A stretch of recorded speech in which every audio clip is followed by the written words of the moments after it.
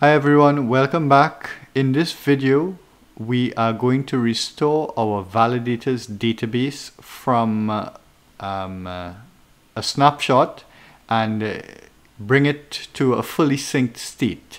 So from start to scratch, let's see how quickly we can get that done.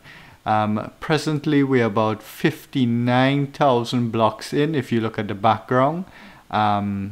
And perhaps by the time I finish speaking, it might be 60.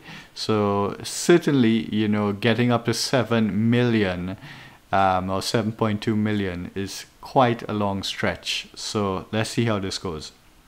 Now, I'm going to do this by a time trial. So what I would like to do is discuss a bit before and then just execute with discussions in between, you know, waiting times. So the first thing that we need to do, if we look at the checklist to the left, and if you're not seeing it clearly, up your resolution on YouTube itself. Sometimes it defaults to 360p. Okay, so the first thing we do, we stop the Kusama service. We need to add in 3 lines or CLI flags or whatever the case may be to the service file. We need to ensure that 7-zip is installed.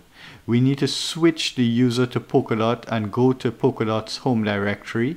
Now, Polkadot in this case is a user Polkadot, and I am using this approach because it allows us to use the purge chain command in a native environment, and any files that we restore would be restored with permissions for that Polkadot user, you know. So I just found that it was a bit clean to use that step, and I don't know the Polkadot user's password, so you know that's, you know, a kind of workaround. Subsequent to that, we purge the chain, which means delete the database. We download the snapshot, we extract the snapshot, and note I said modified path. There is a tilde in the extraction command given by pokershots.io, and while I do acknowledge that it should work properly because it means home directory, it didn't in my example, so I used an absolute path. And finally, we exit and we restart the service. Once the service is up and running, you can clear or you can remove the snapshot. I leave that up to you because I'm going to try to do this under the clock. So let us wait for 7:17 and then we start. I'm going to cheat a little and I'm going to just copy the first command and have it ready. And we wait.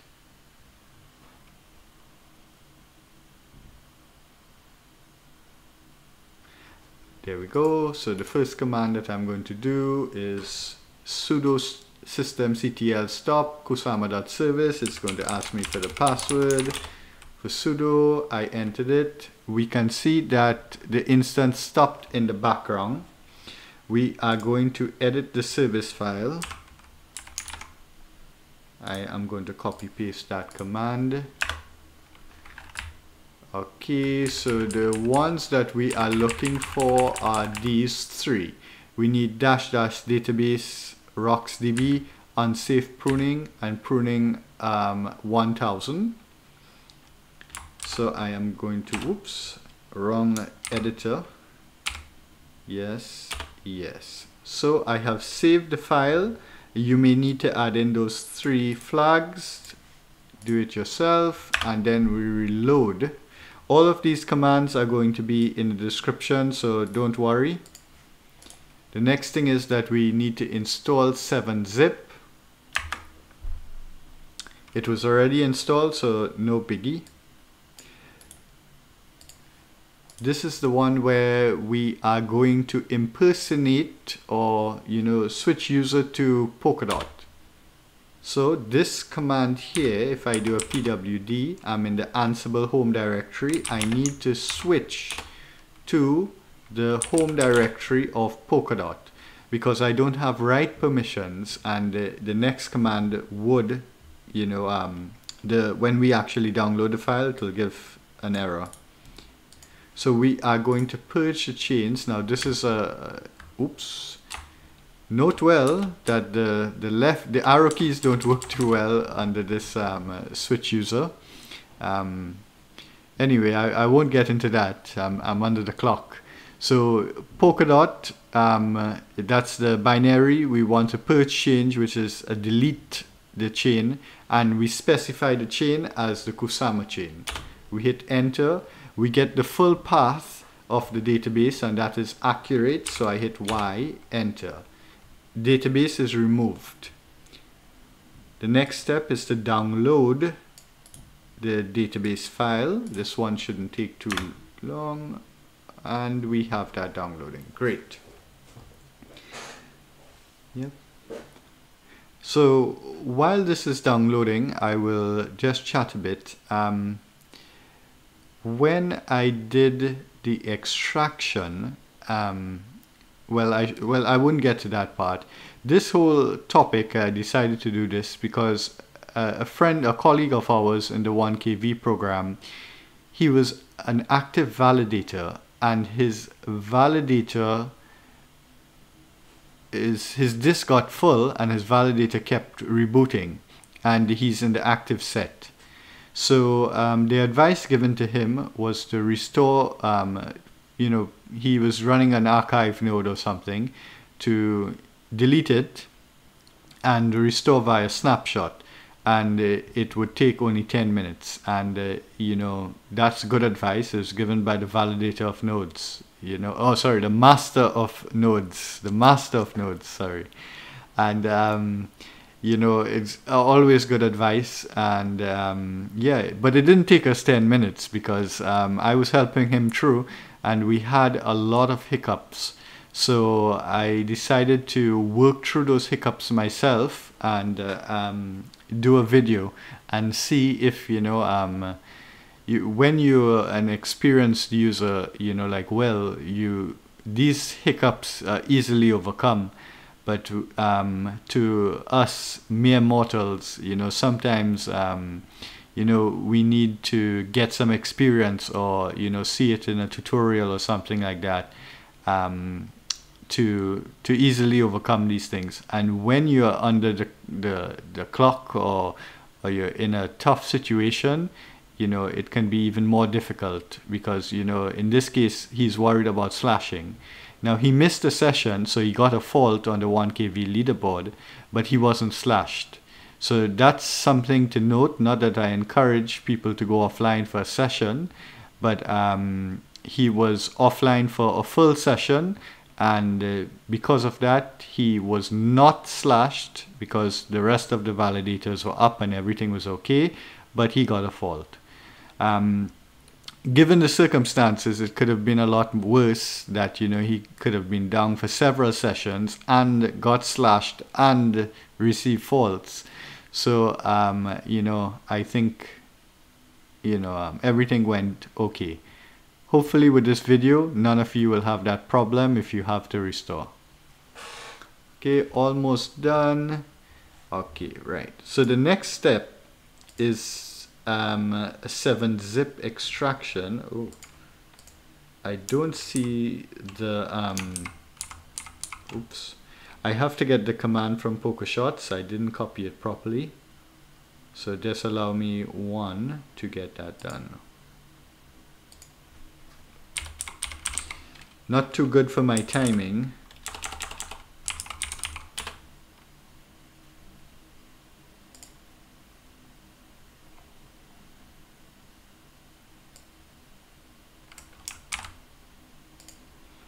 Right, so I went to polkashots.io, I got the command, and I am replacing the tilde with /home/polkadot.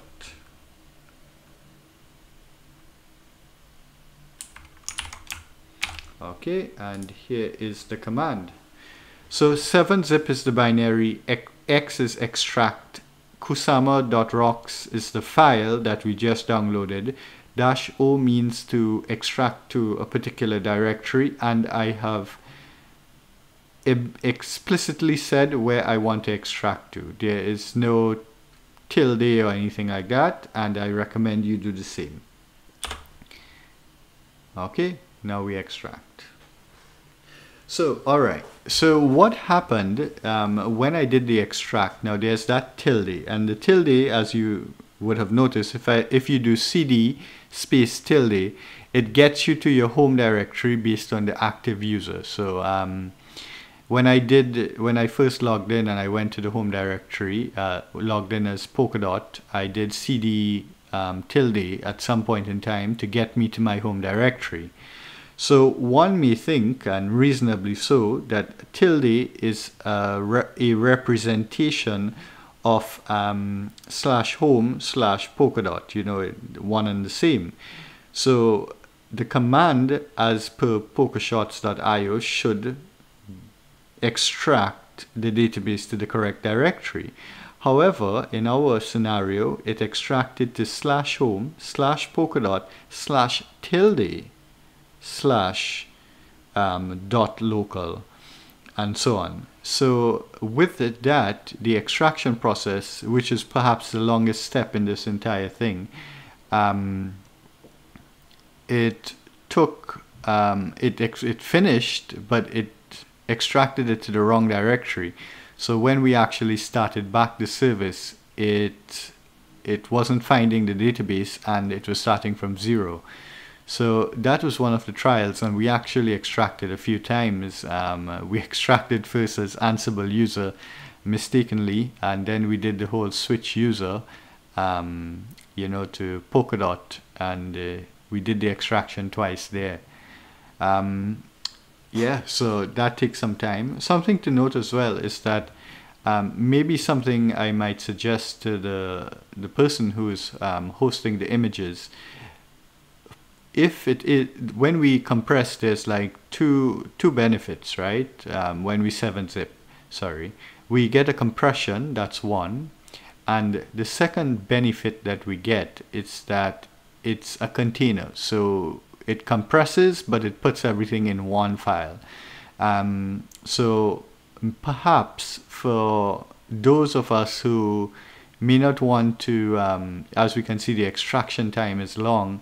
If we want to speed up that extraction time, if we can get a bigger file and one that's not so, the compression method, it's not as intense, so the file is going to be bigger, but it might extract quicker.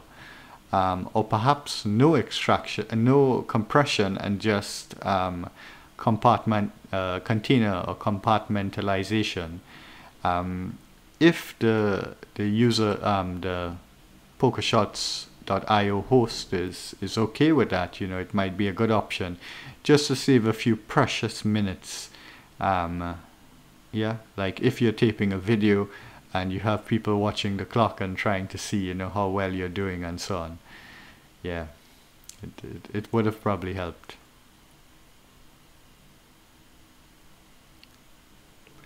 Okay, so it's just a matter of waiting.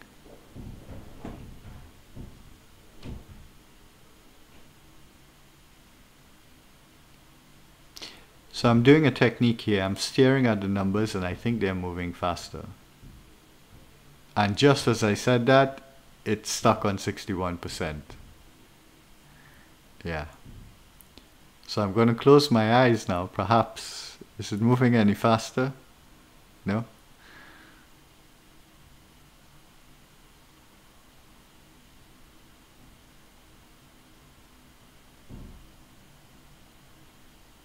It's also good that you get an idea of where the database is, and if you can do some of these trial runs yourself on a VM or, you know, some separate instance, or maybe when you're offline, you're not in the active set, you know, that might be useful. Being a validator is not just about you know, setting up, but it's about maintaining. So you should have a fair idea of where everything's at. In the next video, I'm going to do from scratch, and restoring using a snapshot as well. So it might be worthwhile watching that one as well. You may wish to fast forward through, you know, but just to see the kind of timing that we're looking at.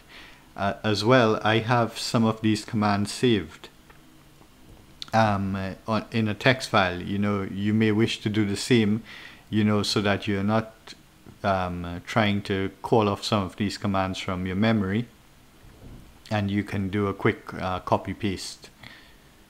So we're almost there.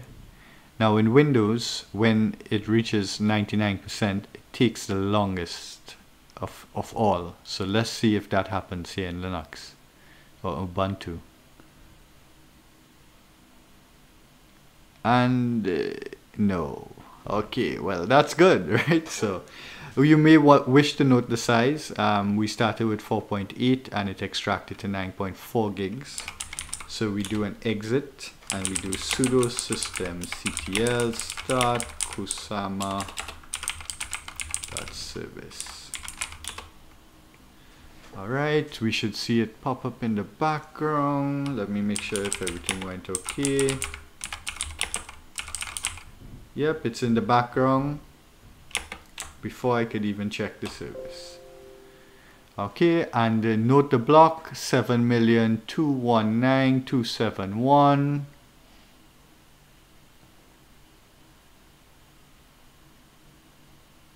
I believe we started at 17, so we are 13 minutes in. Again, the waiting time is really with the extraction and download. So if it is that you have a very, you know, you have a good internet connection and you have a fairly fast PC, because this is just a VM, you should move, you know, you can save some time. Okay, just for finality, you know, I'm going to wait for those 4,000 blocks. Now I considered using the WASM compiled flag, but yes, while that would save me a few precious seconds, I would have to stop the service, remove the flag, reload the service file and start it back. So, you know, I thought that, you know, just waiting a few extra would be worth it. 2, 2, 3, almost there. I'm pretty sure we're going to get there fairly soon.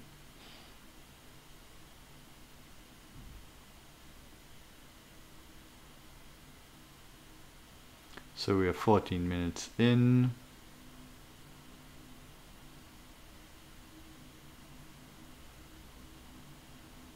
I think we might be able to get it done in 15.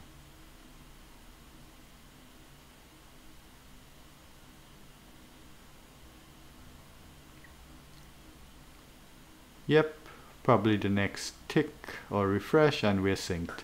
So I would say 15 minutes in, and that's not too bad. So I thank you for viewing. I hope this helps you, and that you don't fall in a crisis situation, but that if you do, you know how to restore quickly. Okay, take care. Bye.